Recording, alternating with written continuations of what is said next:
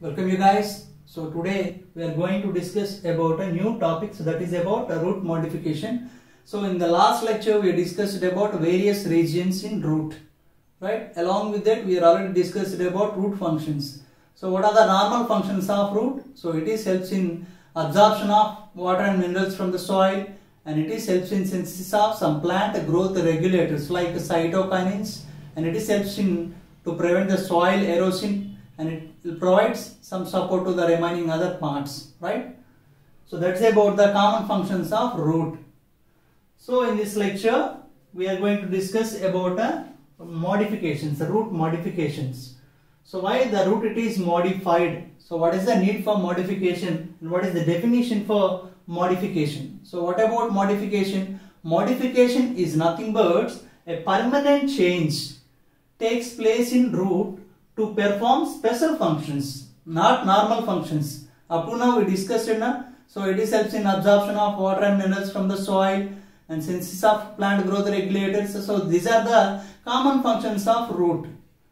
But here the root it is modified. So permanent change it is takes place in root to perform special function. So that's why the root it is modified to performing a special function. So what are those types of special functions?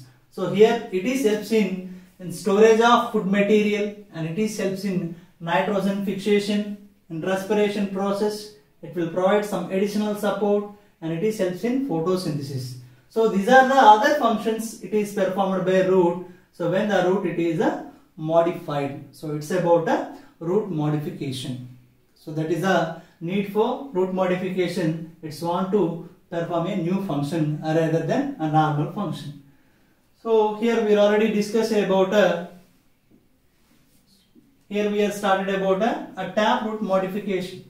So we already know about a taproot system. Taproot system means here it is having a main root, it is present in a taproot system. But if you will take adventitious root system or fibrous root system, so there is no main root, right? So first we are starting with the storage roots. So here the roots it is helps in storage of food material. It is a special function, right? So first we are starting with the storage roots. So what about storage roots? So storage roots, so these are the roots, it is helps in to storage the food material. So whatever the food material it is prepared, so that food material it is stored in the roots. So due to the storage of or deposition of all the food material in the roots, so as it become what? It become a swollen in size. It is increased in its size. So when it is increased in its size, so later in various places in root it become swollen. So based on which place? So based on that, three types it is present. So one it is a fusiform, another one it is napiform, another one it is a conical form. So what about a fusiform? So fusiform means so swollen only in middle portion. So if you will see at the base, if you will see at the tip, when compared to those two parts, so the swollen it is takes place in a middle portion only. So as a result of that, so here the formation of spindle shape, right? So it's about a fusiform. So what is the example for this one? Raphanus sativus, a radish. In Telugu we are called as a mullangi, right? So next one it is a napiform. So it is also helps in to store the food material. So but that storage it is takes place at where? So highly swollen at the base, mainly in this portion up to here it will stores more food material. So that's why so the base of this root it is becomes swollen, but the tip it is a tapering at the tip, right? So it is a shape, so that shape it is called as napiform. So example for this one it is a beta vulgaris, sugar beet, right? Or beetroot. So next form it is what? So that is about a conical form. So conical form means so here it will store the food material, so it become a tapering from the base to the tip. So here it is a more swollen when compared to the tip. So it is a forms a conical shape. So that's why it is a conical form. So example for this one, it is a Dacus carota, a carrot, right? So it's about storage roots. Storage roots helps in to store the food material. So as a result of that, it becomes swollen. So next one, it is nodular roots. So what about nodular roots? So what is the function of nodular roots? So in nodular roots, it is helps in a nitrogen fixation. So it is the second function of a root, right? So it is helps in what? Nitrogen fixation. So how that nitrogen fixation takes place? So with the help of a rhizobium bacteria. So see, so it is a plant. So in this root, it is having some small nodules like structures is present, right? So these are the root nodules. It is helps in a nitrogen fixation. So it will show us which type of relationship? Symbiotic relationship with a rhizobium bacteria. So what about symbiotic relationship?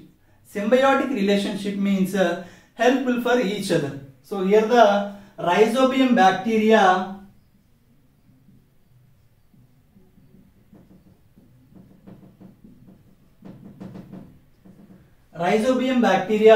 it will provide nitrogen to the plant. So as a result of that, it will provide a nitrogen to the plant. So here the rhizobium bacteria, it will take a food shelter from the plant. So the type of relationship is called as a symbiotic relationship. So how the nitrogen fixation takes place? So we will discuss in brief.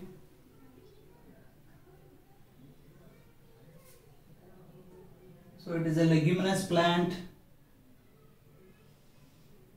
a root. So in this primary root, it is a secondary root, right?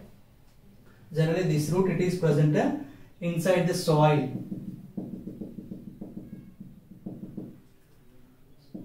It is present inside the soil, and some of the rhizobium bacteria also present in the soil. So later this rhizobium bacteria,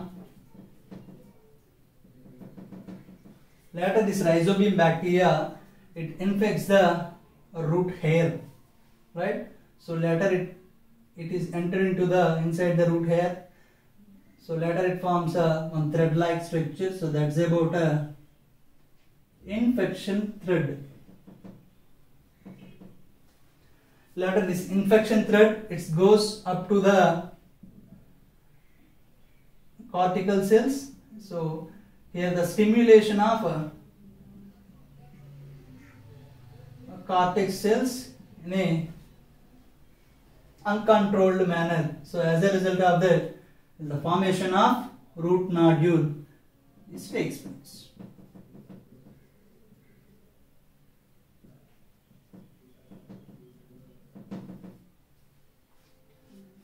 Right? So here the rhizobium bacteria, it is having a special enzyme. So that enzyme is nitrogenase. What is that enzyme? So that is a nitrogenase enzyme, right? So for the function of this nitrogenase enzyme, so it is requiring anaerobic conditions, absence of oxygen conditions. So that is required by nitrogenase. So here the nitrogenase, it is helps in a nitrogen fixation. So it is required which type of conditions? Anaerobic conditions.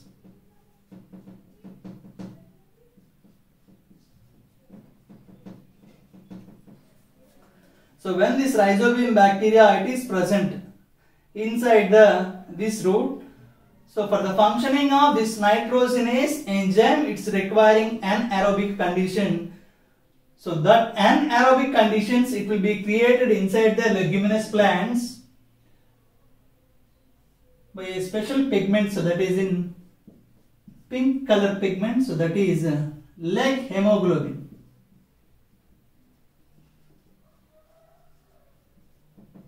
So here the leg hemoglobin, it acts like a oxygen scavenger.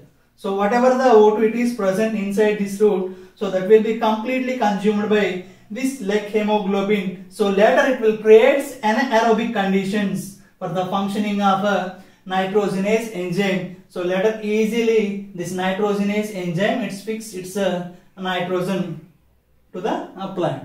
So it is a mechanism. So in this manner, so the nitrogen it will be provided to the plant. So later it will take food and shelter from the plant. So the type of relationship is called as what? A symbiotic relationship. So it's about nodular roots. Generally those nodular roots it is present in majority of the leguminous plants. Dolichos, glycine max, soybean. So these are the species.